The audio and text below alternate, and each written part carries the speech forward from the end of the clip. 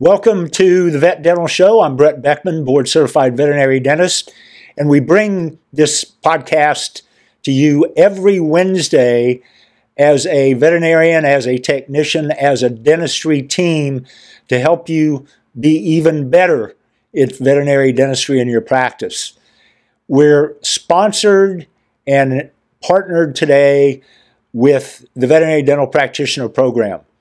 If you're interested in being among the best anywhere in general practice as a team in veterinary dentistry, I invite you to request an invitation.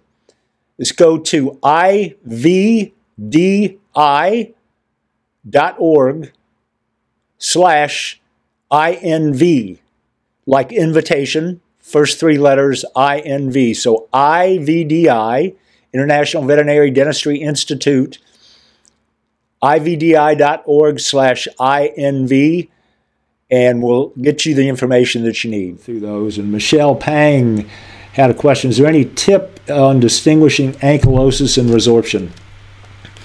And there's a lot of intertwined radiographic changes with those two, and I think the best example of that, and I'll use this example in multiple situations throughout this morning, and I think I used it a couple times last time from that tooth resorption discussion we had last month or last week.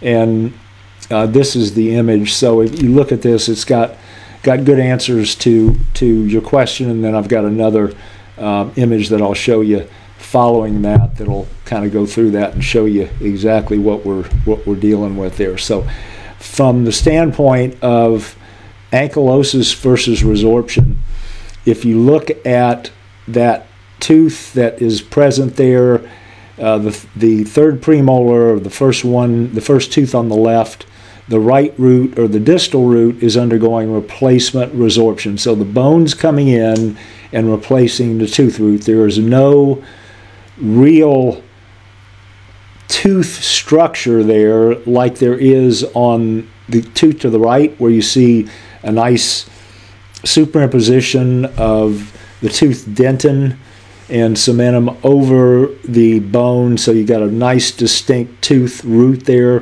You've got a fairly distinct tooth root to the left of that resorbing root on the mesial root on that third premolar, and you can see the periodontal ligament space there. So there's no real ankylosis there. That's just replacement resorption, and you obliterate that periodontal ligament space with that replacement resorption, and it can confuse people, which is fine, regarding ankylosis versus resorption. So let's take a look at this. This is a great example. So there has been resorption on that first molar on the distal root, where you see that lucency under what's left of a root remnant at the marginal bone, and then you've got the crown with the pointed cusp there on the distal side.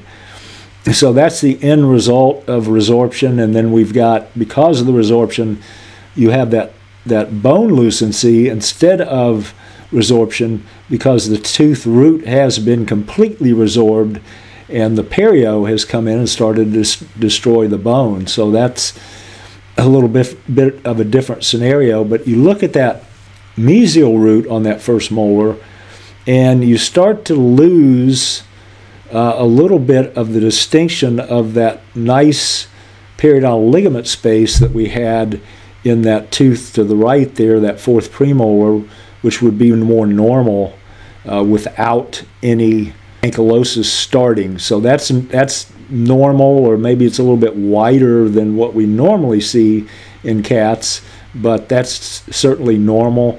And then that's less than normal on that mesial root on that molar. And then if you look at the next two teeth, the fourth premolar and the third premolar, to the left of that, there is distinct root structure on that fourth premolar and on the distal root on that third premolar.